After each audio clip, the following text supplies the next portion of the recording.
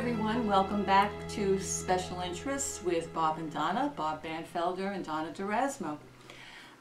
If you've been following us, you know who we are, but very quickly, I'm a retired teacher from New York City Board of Education for 32 years with some great kids. And Bob is a crime thriller novelist and outdoors writer. He's an award-winning crime thriller novelist and outdoors writer. So kudos to you. Most of the novels have to do with serial killers. Okay, so if you're into that, his books are available on Amazon. We're also members of the Trumansburg Fish and Game Club, and Bob is a member of the Newfield Rod and Gun Club, very new member.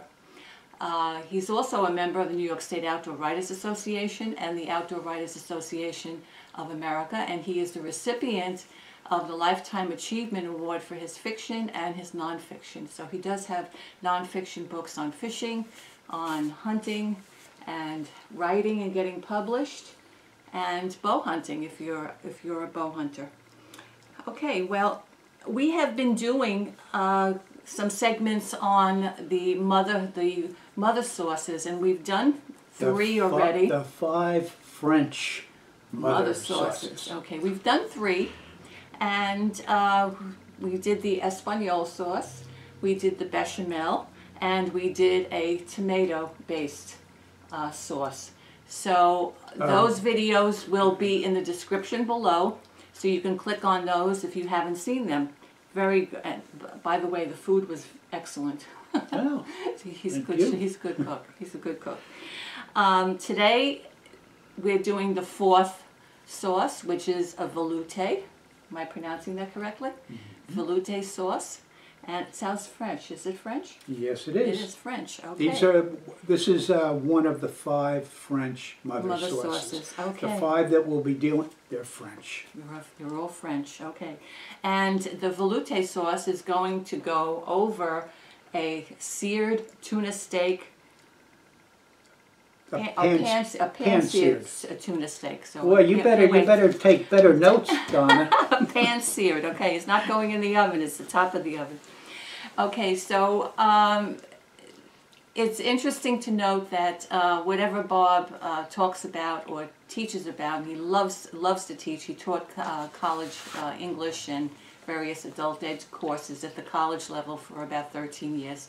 He knows about serial killers. Trust me, been studying them for many, many years. He knows about boats, and he knows about fishing, and he's been doing boating and fishing since he was a kid. We don't want to tell him how many years. Don't want to date myself.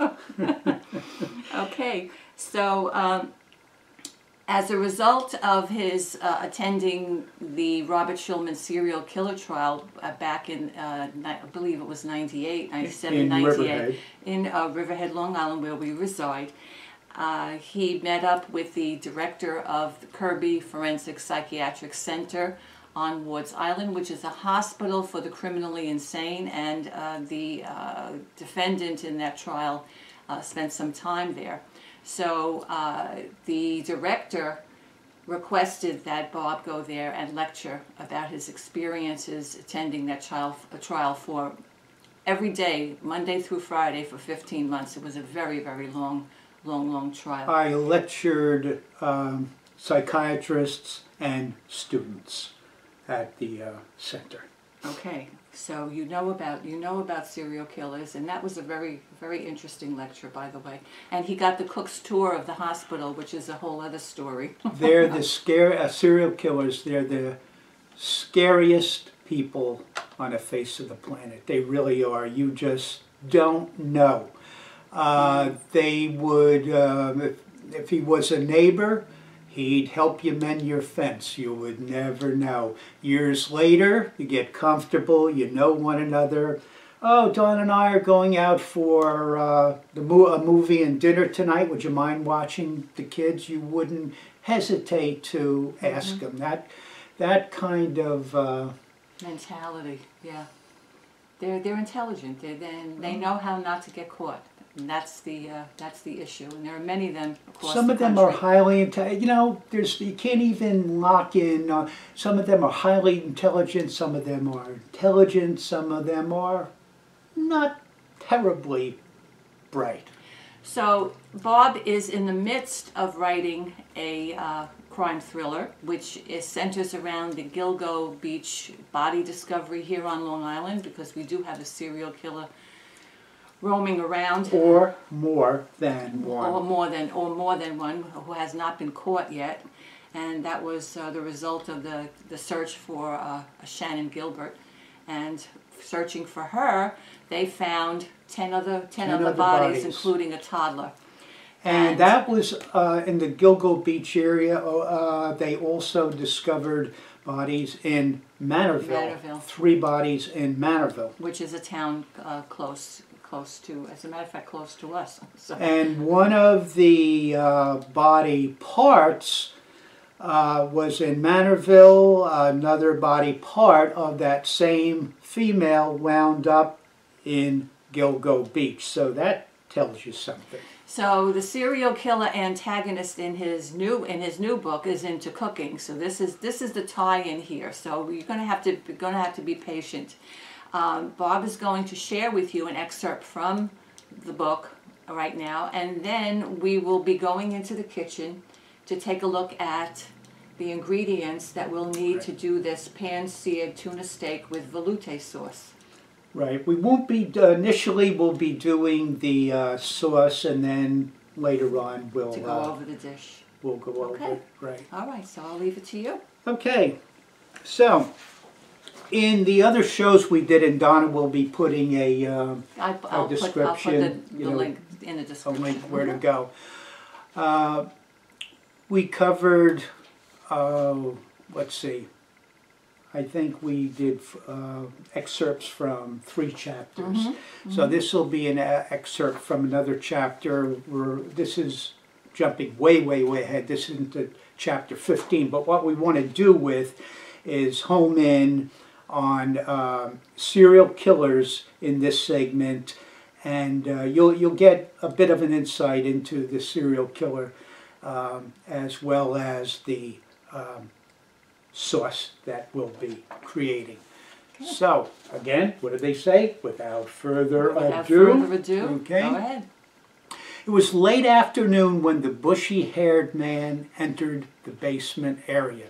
He walked over and unstrapped Veronica from the chair, removing bindings from her feet and hands. Are we ready to begin our Veloute, I'm having trouble with the Veloute sauce, Veronica? Yes, sir. You know what? Veronica shook her pretty head. You don't have to call me sir or mister or master any longer, all right? What should I call you? Call me anything but late to dinner, the man joked around playfully. Veronica feigned a smile and forced a little laugh. She was not in a playful mood, having been strapped to the metal chair for what seemed like several hours. She stood and rubbed her arms and legs, feeling the circulation slowly returning to her limbs. Seriously, I've been thinking, Veronica. You can call me Cap. Veronica paused. Cap? Yes, Cap. Short for captor, the man giggled, then absolutely roared with laughter. It's fitting, is it not? He added when he finally caught his breath. Veronica said nothing. Cap went on about the meal they would be preparing together. In the other sauces that we did, I gave the reader some background information on the history, the origin of these sauces, but I won't address that now. We'll get a little bit deeper here. You'll prepare the Veloute sauce this evening, right down to the roux, while I prepare the fish.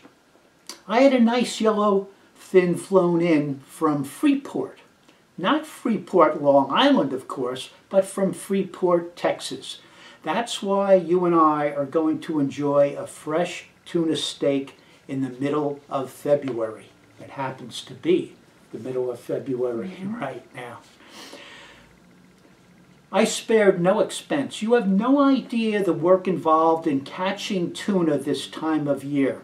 It's all about weather and windows of opportunity. It's all about big boats, makos, sea crafts, Bertrams. Yellowfin tuna are the coveted prize. 3 fish per day, per boat, per man. That's it. Blackfin tuna, grouper, and many other species are next in line. The Gulf is where they nail them. The fish feed voraciously under the bright lights of those deep water, offshore oil rig platforms. I guess you want me to call you Cap, my captain, because you know a lot about boats and fish, she said flatteringly. Cap smiled. Nah, I want you to call me Cap because you're still my prisoner.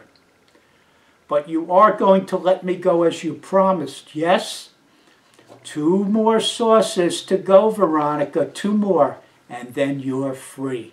We won't be making as much veloute as we did the bechamel because we won't be preparing derivative dishes like the fettuccine alfredo covered with clams and shrimp that we enjoyed, or the macaroni and cheese, or transforming the bechamel into a Mornay sauce, he added. What was it? Cheddar cheese? You absolutely loved my chicken Mornay casserole too, remember?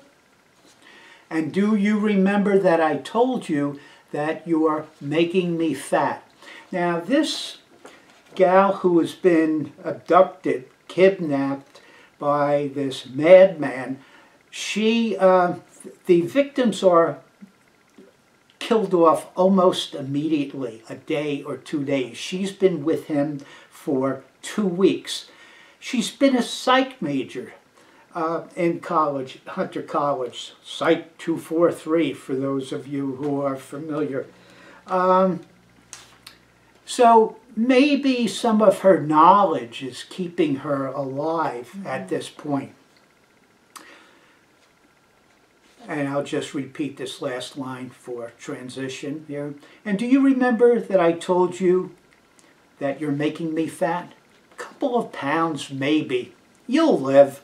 Veronica prayed he meant that in a literal sense. Prayed that he would soon release her. Prayed that she would get to hug her parents and they would take her into their loving arms. That she tacitly pray for and forgive her father for having an affair, which she now believed was true. The serial killer imparted this information before he grabs anyone. He knows virtually everything there is to know about the family, about the victim he's about to apprehend. Veronica truly prayed like she had never prayed before. Prayed to God that she would live. May I go to the bathroom, please? Of course you may. Veronica stiffly crossed the room, heading toward the alcove. Moments later, she flushed the toilet, washed and dried her hands thoroughly, then exited the alcove. Cap inspected her hands closely. Good girl, he said approvingly. Toward evening, Veronica was busy at Cap's basement kitchen stove, melting 2 tablespoons of butter in a saucepan, adding an equal amount of flour in small batches, whisking away till the mixture was free of any lumps. Yes, free. Veronica craved to be free, wishing she could vanish just as easily as those tiny little lumps. She added 2 cups of cold fish stock that Cap had prepared well ahead of time, unlike the hot milk added when she had prepared the bechamel sauce. Then whisked away some more until the liquid became smooth and silky. The roux was almost ready, reducing it a bit more at a slow simmer. Cap stepped over to inspect. "Looks perfect, Veronica." The captor praised his captive.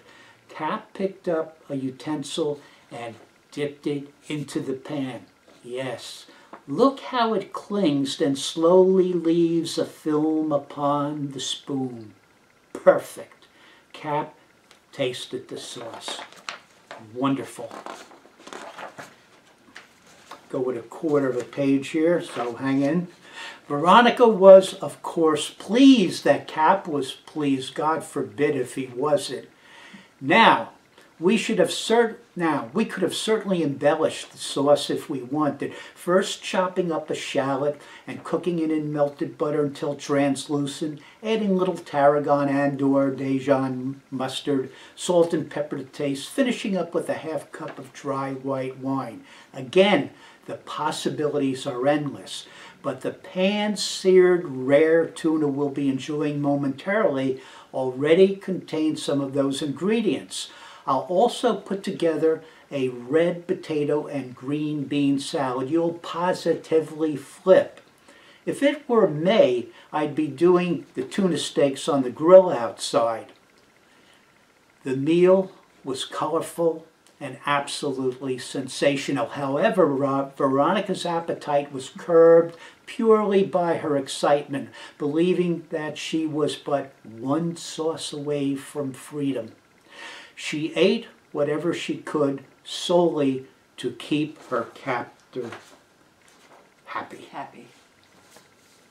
Okay, so... What a nut. What a nut. Poor Boy. Veronica. See, the tormenting is very, very important. If they don't, they'll get off on inflicting pain, but this serial killer likes to torment in a different way before he may or may not do what I've imparted here.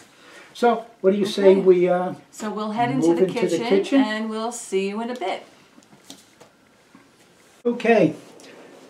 Donna, you'll swing around here and let's take a look at the ingredients that we'll be using. We have here coarse pepper, sea salt, fine crystals, butter, red potatoes that I sliced into quarters. And Donna, you can tell them how hard this was to make. What are these? Pine nuts. Okay, and hold off 1 second there. Let me just take a look at this. I've got a half a cup of the pine nuts, and that's equivalent of 2 ounces. Net weight's 2 ounces, so half a cup. That will be fine. So Donna, what did you do here, hon? Just put it in a pan and keep stirring until they get a little bit of brown. That's it. Very, very simple. Very simple. Okay, and over here we have some basil. Beautiful smelling basil. And then we had nice long string beans, but I had Donna cut these into approximately 1 inch pieces. We have some lemon zest, and we have some garlic, and then Donna loves this. What's your favorite cheese? Parmigiano Reggiano. Parmigiano Reggiano. Don't forget the olive oil. And Extra virgin. EVOO. Evo. What does that stand for? Extra virgin olive oil. Okay. The best. And then we have the cheese that I mentioned, and some white wine, and we have half a pound of tuna. That's approximately half a pound of tuna. And you can see that it's been salted and peppered on both sides and the edges too. Now you'll see aluminum foil underneath here. I'm not cooking it on here. What I'll be doing is to transferring it over to, and this is a must, a cast iron pan. And then if you had seen one of our other shows, again, Donna will have that link on for the other shows. We have our in the oven or in the pan, the chef alarm Thermometer. thermometer by Thermo works. And this is a must-have item for precision cooking. And it works great. It works fantastically, it really does. And we'll be doing many dishes down the pike, even well beyond, when we get beyond our 5 French sauces and other sauces.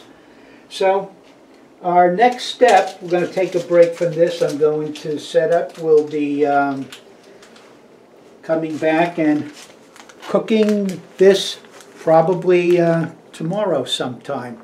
So I'll be covering this and putting this back in the fridge. Okay. One more thing. Almost missed a beat. Step over here to the refrigerator, and we'll be making a fish stock, and I'll be covering on how to do this. Very, very simple. This is some frozen porgies and some other fish that we've had, and we're going to be making a beautiful fish stock for our fish tuna dish. Okay, we made our fish stock using the chinois. And why such a big pot? We need a deep stock pot for this funnel here. Okay, I just have a little bit. You can see I put some in a mason jar here. Some of the leftover, have a little bit in here what we'll be using. We saw the porgies, so I defrosted them. Took about 12 hours. I wanted to defrost in the refrigerator naturally, and then I cooked them up in a stock pot. And after they were cooked, and the porgies have such a nice sweet flavor to it. So it went into the chinois. I drained it in here, and I'm not going to throw out. I'll maybe save this for a soup or something special. Haven't decided yet. But anyways, this is what we're going to be doing here. We talked about a cast iron skillet. That's a must for this tuna, and it'll make some nice lines on here. We're not going to be doing it. We're going to get this cast iron pot nice and hot.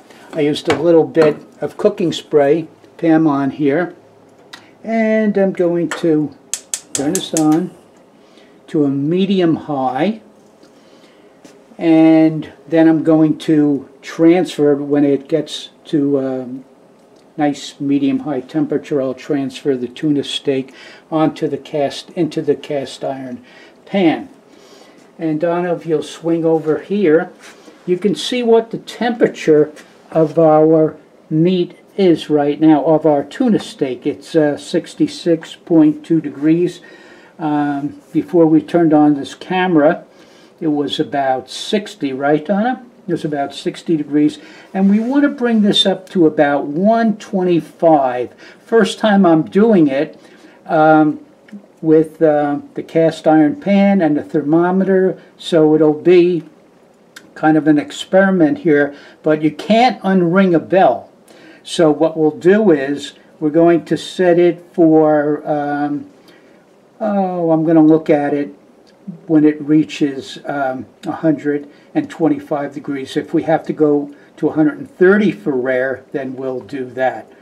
And tell the folks what kind of thermometer you're using.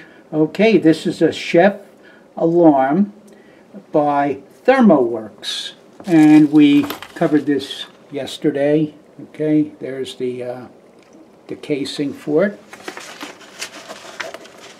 And again, let's see what I'll be doing here. So, we're using a cast iron skillet. We've, yesterday, or today rather, I think it was last night, yeah, because I set this in. I put some salt and pepper on the front, on the top and the bottom, and around the sides also, salt and pepper, and this way that salt will get into this meat drain that moisture out. And let's see. In a medium pot, we used those potatoes that I showed yesterday. I did all of this ahead of time. And the recipe calls for, some of this I made up, some of it I took from a cookbook, embellished on my own based on my experience and what our palate is, what we like. So we took the potatoes, I cut them into quarters I mentioned, and I covered them in with cold water, and I brought them to a boil for approximately simmering for 10 minutes. Then I added the beans for 4 minutes. And let's see what we have here. I'm keeping this warm here. Might need a glove. I do. And this is our potatoes and the beans, okay, and that'll stay nice and warm there for when we're ready to put this together. Let's see, while the potatoes were cooking, Donna used our food processor over here, and she pureed the basil that we showed you yesterday, the roasted pine nuts, which Donna took care of, the garlic, the lemon zest, half a teaspoon of salt, and about a half a teaspoon of pepper. With the machine on, Donna poured in the extra virgin olive oil, about a quarter of a cup, right, Donna? I would say? Yes? Yes. Okay. And then we transferred the pesto to a large bowl. Well, not a large bowl in this case. It's just going to be for the two of us. Enough. And then she stirred in the cheese. What kind of cheese? Here we go with the Parmigiano Reggiano. Okay. Very important, very important. So, we'll pan-sear those steaks when I think this is ready here. Let's see how we're doing. Now I'm going to bring this up a little bit. And we'll come back here when this is hot and I have this set up. Okay? Okay, let's get our Veloute sauce started here. So I'm going to melt some butter. 2 tablespoons is what I have here. Put that in. And when that melts down, we're going to add our flour in small batches, just a little bit at a time. And just like we did with the bechamel in another show, we want to get those lumps out so we get a nice, smooth, silky texture. Okay? So let this melt down and we'll come back to this in a second when you see that we're midway with this flour. Okay, you can see that we're ready up to 92, 93 degrees already. And I'm going to move over here. The butter is melted. You can hear the tuna sizzling away.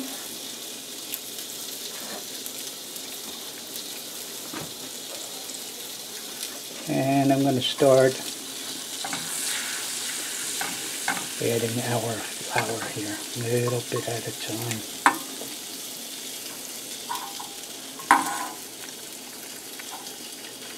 Little bit at a time here. Okay, so that alarm went over at 1:30, and I flipped this over. I flipped our tuna steak over, and I'm going to give this another couple of minutes, okay? Okay, this is about finished. What I did after we melted down the butter and flour, I added about a cup a little less than a cup actually, of the fish stock. It smells good. And here we go. I'm going to shut this off. The dish has been put together. See how we arranged our potatoes. Take a look at the meat phone here.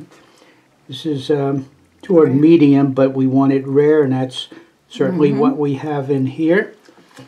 We have our beans, the pesto, and now I'm going to pour this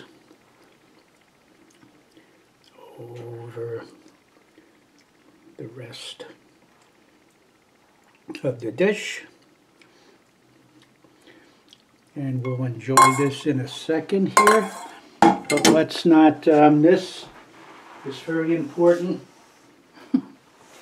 not ingredient, but I did put a little bit of white wine in with the chicken broth. And the veloute sauce? And for the veloute sauce. And here's that important item. Can't cook without it. So that's it. We'll be doing a hollandaise sauce down the pike, so stay tuned for that. Yes, and feel free to comment and share. And please subscribe to our channel, Special Interests with Bob and Zana. And thanks for watching. Bye-bye, guys.